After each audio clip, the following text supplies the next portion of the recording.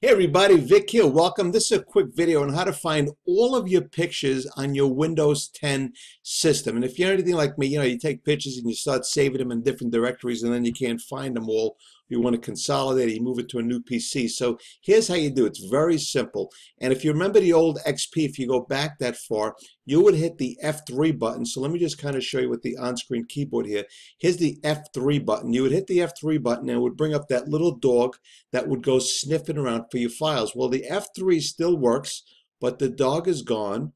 And you'll see it brings the cursor right over to this area here, okay? So as soon as you hit F3, it pops the cursor up over here. It shows your last bunch of searches. So this, spoiler alert, you can find all your music by doing kind, or similarly, you could do a kind, and this is the colon, the dot dot, and I'm going to say images or pictures, okay? So I could say images or I could say pictures, I believe also. It knows what I'm talking about.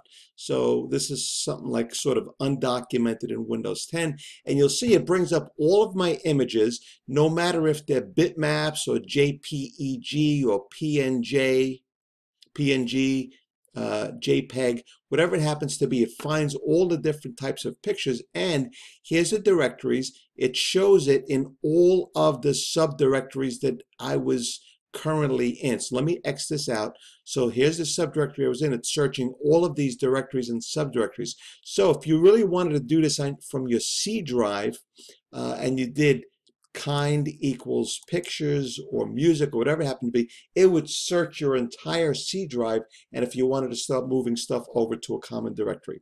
All right, hope that helps, and we'll look forward to seeing you on the next one.